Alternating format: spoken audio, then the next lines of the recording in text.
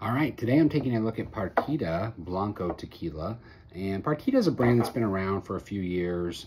It never really kind of launched before the tequila craze happened, never really had a celebrity attached to it. Had a little bit of pedigree though. It's bounced around. It was owned by Edrington, AKA Macallan, for a few years. And it was just recently sold a couple years ago to Lucas Bols, which is a Dutch, famous, very old Dutch company, maker of cordials.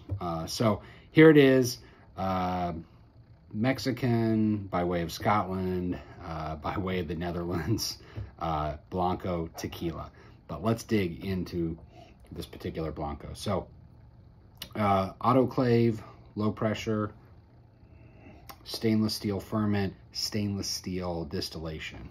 So as you can imagine, this has got a ton of really fresh agave flavor on the nose as well, with a little bit of mint, pepper, earth, cooked agave, and then just kind of a touch of mint and citrus. Let's take a sip.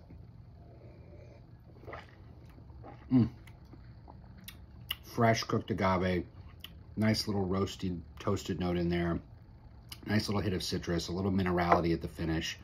But this is a very, very nice sipping Blanco tequila.